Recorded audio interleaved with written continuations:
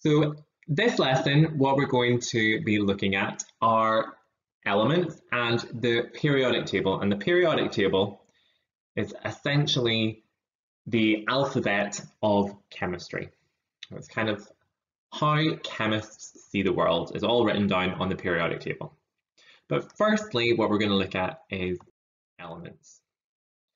And here is our experience and outcome, developing knowledge of the periodic table by considering the properties and uses of various elements relative to their positions. As we saw in previous lessons about states of matter, we said that everything was made up of particles. In chemistry, we call these particles atoms, and atoms look a bit like mini solar systems.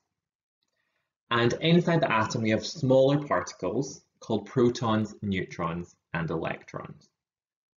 Now we're going to look at that in more detail on the next slide. So what is the structure of an atom? Well, the atom contains a central bit called the nucleus. And in that nucleus, we have two particles. We have protons and neutrons. And it's very small, it's very dense, and all the other parts of the atom orbit around this nucleus. And the nucleus has a positive charge. Around the nucleus, we have these smaller particles called electrons. Now, what they are found in are things called shells. And you can see on this diagram, there's two shells. And each shell can contain a different number of electrons. And those electrons move really, really quickly around the shell that it's in, around the nucleus.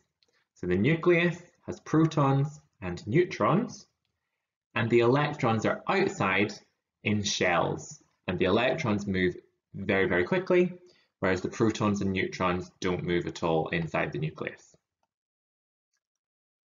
So all things are made up of atoms, but atoms can be different from one another. And where we have different atoms, this leads to the formation of elements.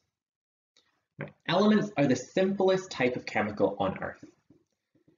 And what that means by being the simplest chemical is that it cannot be broken down into anything more simple.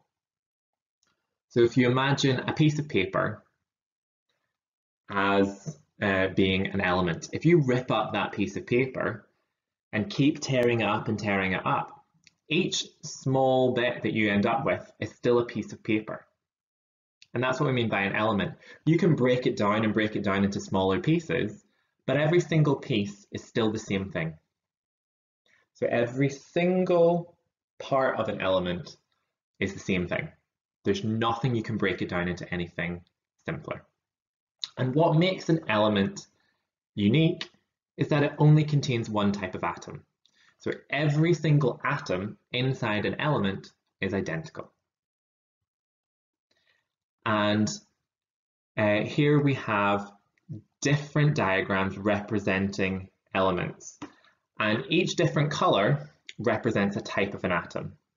So in this, the first diagram, we can see all the atoms are red and they're all the same size. So that makes it an element. In the next diagram, all the balls, all the atoms are blue and they're all the same size. So they're all the same type of atom. So that makes it an element. Now the next one, we can see we've got green and we've got purple atoms. So that makes it not an element because we've got two different things in there, two different types of atom. And the final one, well, you can see that that final one is made up of everything in the previous three, and it is definitely not containing just one type of atom. So it is not an element. So only where you've got one type of atom. It doesn't matter if it exists as single atoms on their own, like the first diagram, or whether those atoms are joined together, like in the second diagram. All that matters is that there's only one type of atom. Now, when it comes to elements, there are 90 elements that have been found in nature. So that what we mean by nature is on the planet Earth and also on any thing in space that we find so far. Those are naturally occurring. However, there's around 30, atoms or elements that scientists have actually been able to create in laboratories, in very big, sophisticated laboratories that require lots of energy. What I'd like you to do is think of, can you name any elements? And if you want to pause the video so you can write these down, have a go, but it's just see, can you come up with the names of any elements? If you are pausing the video, when you play back, I'll just move on to the next slide. So this is the periodic table, and this is just divided into lots of different colors. Don't worry about those colors for now. And this is every element that has been discovered in nature and has been created in a lab. Now let's see some elements that you might have heard of: oxygen, nitrogen, hydrogen, helium. You might have heard of some metals like iron, titanium. You might have heard of silver and gold, mercury, zinc. And then there are some elements that have been named after scientists. So we've got Einsteinium, we have got curium, named after Madame Curie. There are about 118 elements on the periodic table. Some things that maybe you thought of as being elements, like fire and water, those are not chemical elements.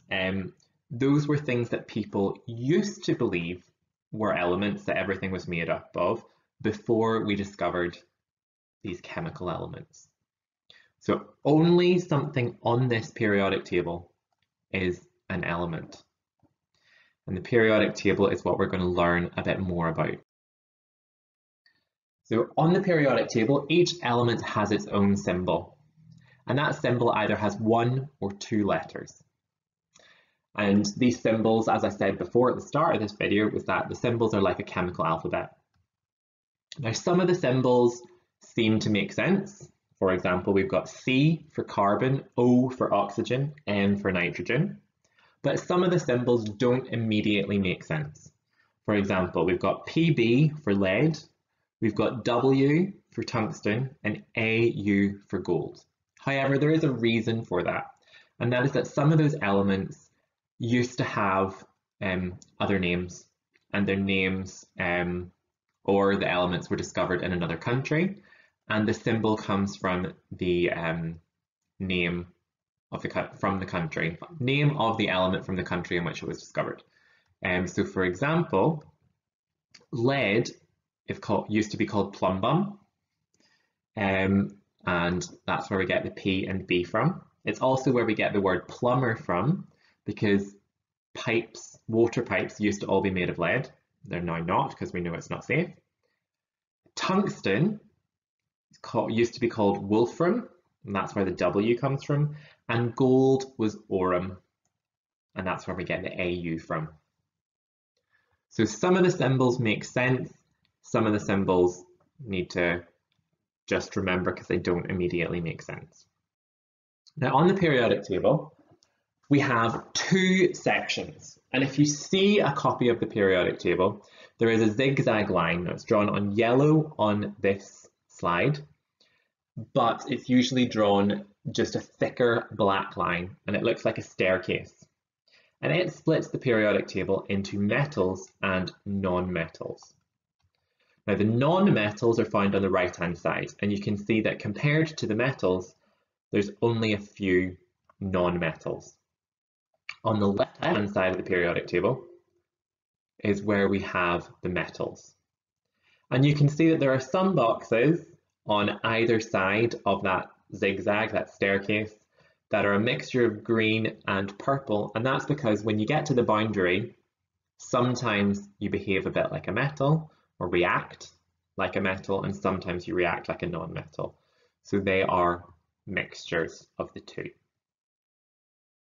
Now, the periodic table is also split into groups. Now, every column, so every vertical column, is called a group. And elements in the same group have similar chemical properties. That means if you have a similar chemical property, it means that you will react with other chemicals in the same way. So it means you react in the same way as other chemicals in the same group. And as you go down a group, as you go down a column, the elements get heavier and heavier. So the elements at the top of the periodic table are more likely to be gases than the elements at the bottom. Now there are 4 sections of the periodic table that you need to know about. 3 groups and then 1 block of elements. Now the first one is group 1, and it's called the alkali metals. And we'll discuss them in a bit more detail in the next slide. The second one is group 7, and it's on the right hand side. It's not the very right hand side one, it's the one just before the end. And they're called the halogens, and the halogens are all non-metals and they're very reactive. Then we have the group on the very, very right hand side, and those are called the noble gases. And they are all gases, which is why they're called noble gases. But they are also the most unreactive elements on the periodic table. And then in the middle, a section in purple is called the transition metals. And the transition metals contains pretty much all the most common metals. That's where silver, gold, mercury, iron, cobalt, titanium, that's where all of those are found in the transition metals section in the middle. And on the next slide, what we will see are some of the similar properties that exist for each of those groups. So the 4 important groups, the noble gases. Now the noble gases, those are the ones on the very far right hand side. They are very unreactive and they exist as single atoms. So on their own, single atoms, and they're unreactive. They do not react with other chemicals. Then we have the halogens. So that is the group beside the noble gases. Now they are non-metals, but these, however, are very, very reactive. The first group, so the first column in the periodic table, is the alkali metals. And they are metals and they are very, very reactive. They're so reactive that actually if you put them in water, some of them explode, other ones will burst into flames and other ones will fizz, but they're very reactive. If you try and react a halogen with an alkali metal, you get an explosion. You'll always get an explosion if you try and react the two together. They are very, very reactive. And then finally, we have transition metals. And transition metals are the metals that have a lot of different uses. So things like iron, copper, gold, things that might be used to make cars, aeroplanes, cutlery, so electronic devices tend to be made out of transition metals because they have interesting properties, but they're safe for us to hold, whereas alkali metals would react with sweat in our hand, so that's not safe.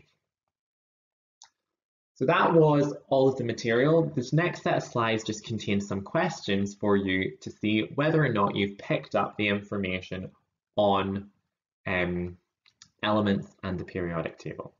So with these questions, feel free to pause the video to write down an answer or come up with the answer, and then unpause the video and I'll show you the answer. So this first question is about the periodic table. Metals are found on which side of the periodic table? So with this one, we're looking for the left or the right-hand side of the periodic table. Metals are on which side of the periodic table? That is the left-hand side. On the slides that they were shown in purple on the left-hand side. Non-metals are found on which side of the periodic table? Well, non-metals, they are on the right-hand side. So one of the groups that you were asked to try and remember was the noble gases. What was special about the noble gases? So the noble gases, what made them special was that they were very unreactive, and they existed as single atoms.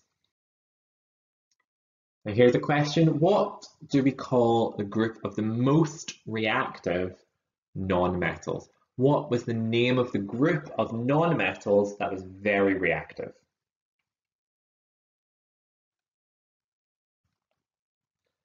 Well, that group,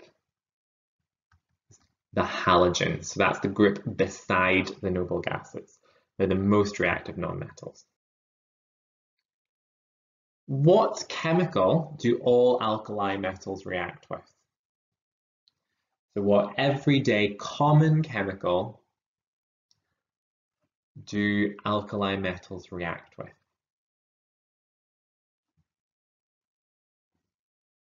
That is water. If you'd said halogens, they do react with halogens. However, water is a much more common chemical that is surprising for metals to react with, but alkali metals react with water. And this is going to be our final question. Gold, iron, and silver would all be described as what type of metal? They are all what type of metals? So that one is they are transition metals. So that has been us covering elements and the periodic table. If you struggled with any of those questions, obviously watch the film back, watch the video back, and have another practice. There's also in your summary notes a lot more information on the periodic table and those 4 groups that you need to know about, so make sure that you use your summary notes as well. And I will see you next time.